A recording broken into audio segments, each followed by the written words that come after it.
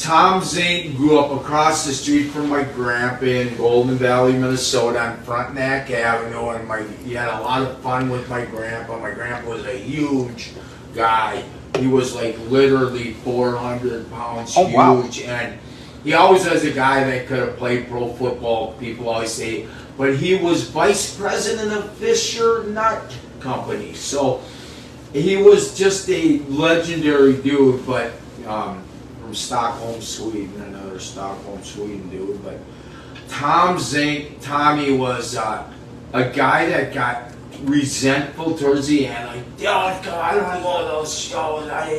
And I think he was just dealing with some old stuff, but he was a funny guy. He had a great sense of humor, and Tom was over at my house many times. And he was always tripping guys in the hallway in high school. That was his reputation? Yeah, and he wore like this soccer shirt because he was a soccer player, he wasn't a football player. And he wasn't homecoming king or nothing like that. So he took it out on everybody. He tried always tripping everybody. But Tom Zenk was a wonderful human being, without question. Brady Boone, real name, Dean Peters.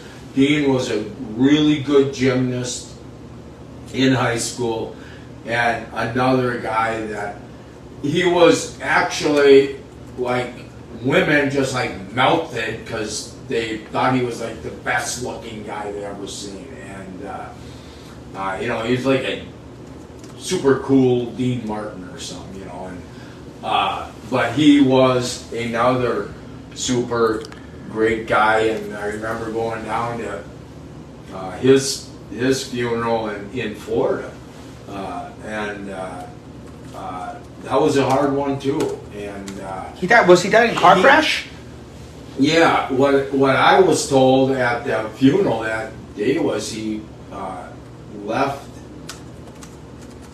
the bar that he was bouncing at, and I think he got lit up drinking pretty good, and he like in I want to say a minivan maybe, but he went off the big circle highway and went down flat, and you know, and they said that they broke his neck. He didn't feel the thing, you know, and it's a pretty gory thing to talk about. But Dean, back to him being a Robbinsdale guy, and if you Google him, he graduated in 1976, Dean Peters, and was a super great friend and all that. And he was another guy that was, yeah. And I guess he got Brady Boone. I always heard from Billy Jack gave him the Brady Boone thing. Yeah, because he looked like a mini Billy Jack with like the beard, yeah.